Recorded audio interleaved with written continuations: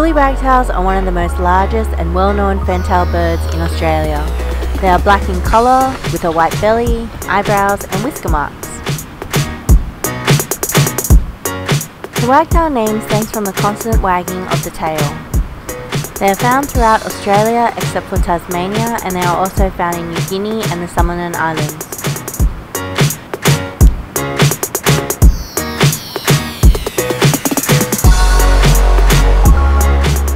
These birds are highly active and can be seen darting around the lawn finding insects.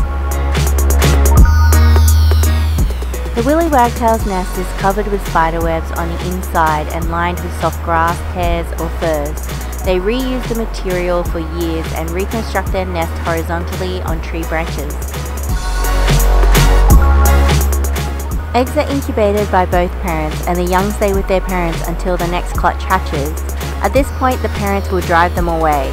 If the conditions are right, the parents can raise up to 4 successful clutches in a season.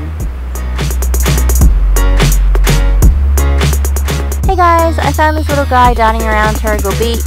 You know, he was strutting his stuff. Anyway, if you liked the video, remember to give it a thumbs up. If you're interested, I have some photos below. There's a link in the description box. Leave us a comment below and tell me what you think about the video, and click the subscribe button so we can keep in touch. But for now, take care and I'll see you soon.